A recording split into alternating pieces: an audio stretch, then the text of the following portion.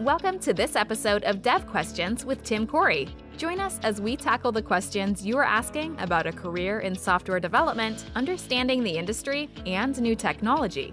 Now, here's your host, expert developer, and online educator, Tim Corey. So how do you prepare for a technical interview?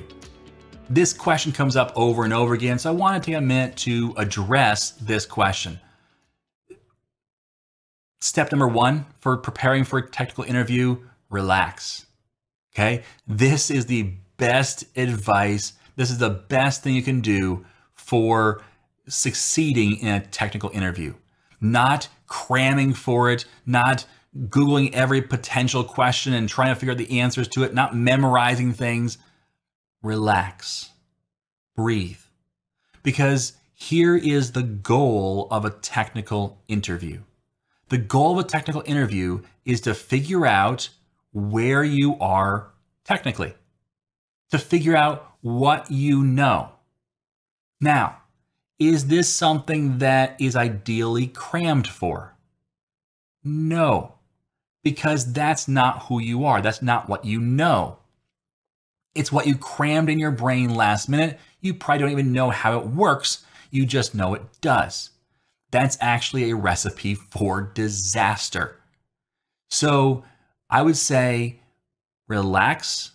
Remember that you're just showing off who you are. And you know what? If they say, well, you know what?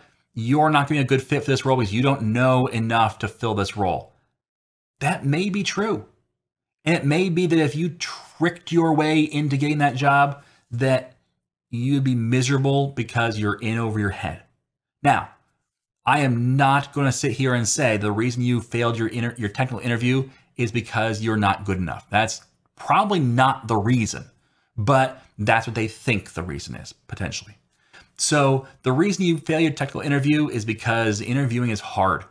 It's hard on the interviewee and it's hard on the interviewer. Both sides don't know what they're doing, really. There's not a cut and dried way to interview a software developer. In fact, I have seen great evidence to prove that no matter how you interview a software developer, you're probably doing it wrong. The best way to interview a software developer is to have them do the job. And if they do the job well enough, then you hire them. And if they don't, then they didn't pass the interview. They didn't fit in. And that's okay. Not everyone's going to fit every role or within every team dynamic. But so interviewing is hard. It's not going to be great necessarily. When you walk in for a technical interview, they may ask you trick questions. They may ask you just to design an app on a whiteboard. They may ask you to write actual code. Who knows? Because every company's technical interview is different. So if you try to, learn up and you try to really cram your brain full of stuff when you don't even know how they're going to interview you, what you're going to do is stress out your brain. And you're going to be stressed out. You're going to be, tired. You're going to be drained. And that's when you're going to walk in and show off who you are. That's not a good look. That's not who you are. Who you are is hopefully not a stressed out, run down, overworked, tired person. And if you show that off, what would you think? If you saw a person walk in the door and you realize this person's on the edge of being burned out, that's not who you want to hire for your role. That's not who you get excited about and go, yeah, that's a good fit. Instead, you find a person who comes in with a smile on their face, who looks relaxed, who looks confident, and who goes, I don't know the answer to that, but here's how I'd find out. I have a ton more confidence in that person because they show off that they are a person who can answer a question when they don't know, and they show off that they can do so with a pleasant attitude, and it sounds like they know what they're doing. That shows off a lot more. And let's talk about that answer too, because if I ask a question in a technical interview and I say, how would you calculate the square root of 83 without a computer? Which is a stupid question, but let's just say I asked that question. And the person on the other end goes, well, what I would do is I would write this, and you go, that ain't right. So you're judging them and going, that's not going to work. Or the person goes, I don't know. I don't know how I'd do that, but here's what I do know. I do know that I would start by asking Google this question. I would say, how to create, how to calculate square root first. I'd learn about the math of it. And then I'd learn about the C# side of things if I had a question. So for example, if I learned about the square root and I realized that you can calculate it using this formula, but I don't know how to do that formula, what I would do is I'd go to Stack Overflow and I'd ask the question, does anyone ever implemented this formula?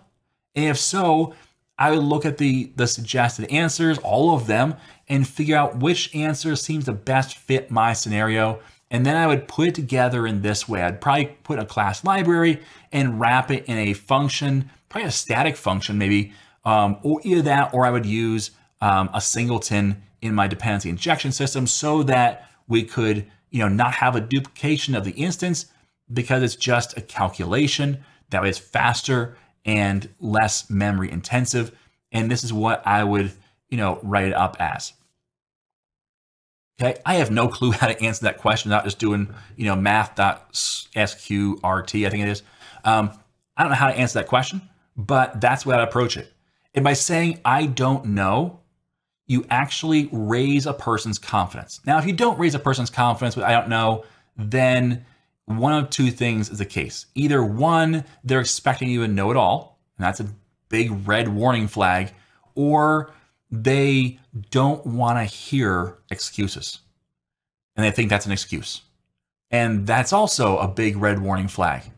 So if they say that's not acceptable, say I don't know, then say this is probably not going to be a good fit, because you don't want to fight for a job. You don't want to claw your way into a job where that's the expectation, where you have to know everything, where you have to be on top of everything and never have a question, because that's not going to work well. You're going to have questions.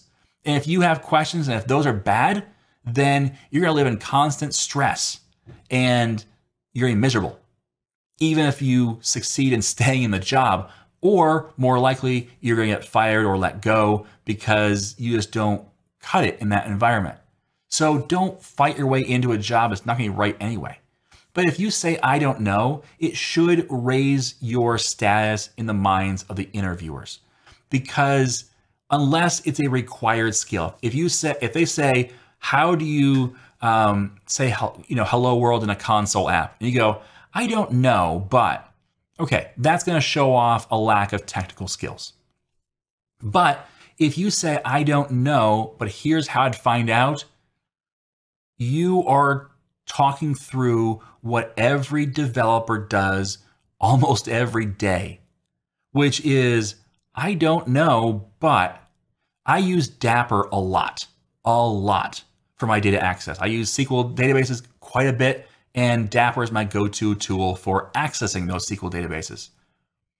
At this point, I can probably write the syntax for a Dapper command without looking at an example of it, but I don't bother.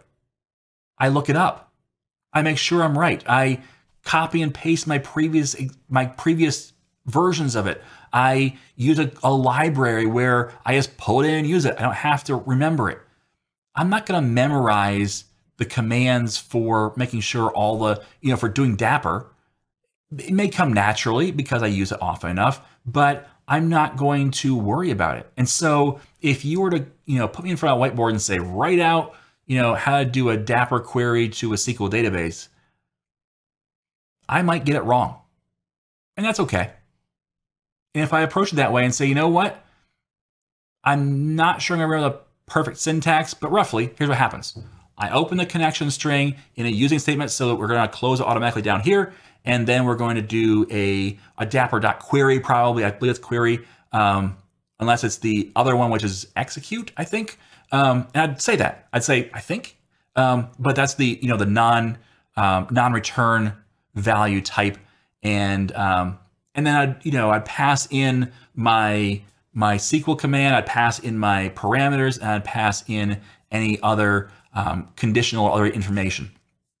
And they'd say, what other information? Well, normally I don't have to. Connection string. There's one. And if you talk it through and you're just yourself, if you talk it through and say, this is how I normally do it. I normally have an example I've already done, because I've done this a lot. So I have an example I've already done, and I just take that code and make sure that my current code mirrors that, and then I just tweak it for whatever I need to in the new code. That shows off you know how to get the answers, and you know how to go through the steps. So a technical interview doesn't have to mean that you know everything cold. And if you are a technical interviewer and you are asking people to know things cold, that's not a good technique. Don't do that. Because you will pass on great candidates who haven't memorized it. In fact, you'll probably pass on better candidates than you will get, because the people who memorize are not usually the people who have used it. People who use it usually use it and then they forget it. They know how to do it again, or they do it once, dry. They do it once and don't repeat themselves. They put it in a library somewhere and they just call it. So they never have to know how to do it again directly. And so those are the people you want to go after, the people who are doing things intelligently. When it comes to an interview, the closer it gets to a real world environment, the better you will start to see who people are. So when you're walking into a technical interview, relax. Be yourself. Feel free to say, I don't know. But don't just say, I don't know, and leave it there. Say, I don't know, but here's how I'd approach finding out. This is the term I would use in Google. You know what? I would look for the Stack Overflow results. Even if I Googled it, I'd look for the Stack Overflow results to find out, what other people have gone through the same problem. I'd probably look at this and say, hey, is there any examples out there, not of this exact problem, but of this part of the problem? I'm sure that someone's done it before, and I want to see what their feedback is on it. Hey, I don't feel comfortable in this particular part of the answer, but here's what I do to find that, and here for the rest of it is what I'd do. By being honest, by being relaxed, by feeling free to say, I don't know, but you will come across as a more competent, more with it developer who understands who they are as a developer and knows how to get help. With that, I'd probably share, I haven't gotten to that in my training journey yet, but it's on my list at number 3. Would you suggest I move to number 1? Is that going to be something we use a lot in this organization? Because I can move it to number 1. I can work on training on that soon. And by the way, here's how I do that. So having a training list that you're working on and being willing to talk through how you do training is also a big bonus. If a person comes to me and says, yeah, I don't know everything, but here's my plan for learning more, and here's how I do it, that's incredibly impressive, because a person who is actively engaging in knowing more, a person who has taken control of their destiny when it comes to their experience and their skills, is valuable. Not everybody does that. In fact, most people don't. In fact, if we had to do a poll of the audience, I am guessing that most of you don't have a training plan written down somewhere. that might be something I would address. Create one. And then maybe even make it public.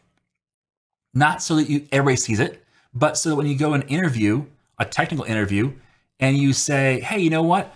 Can I show you my training list? And have things crossed off and things that are on the list next.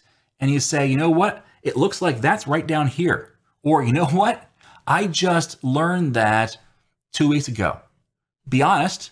So you're not saying, oh, I've got 5 years experience in, .NET 5. Yeah, okay, sure you have. .NET 5's not been out that long.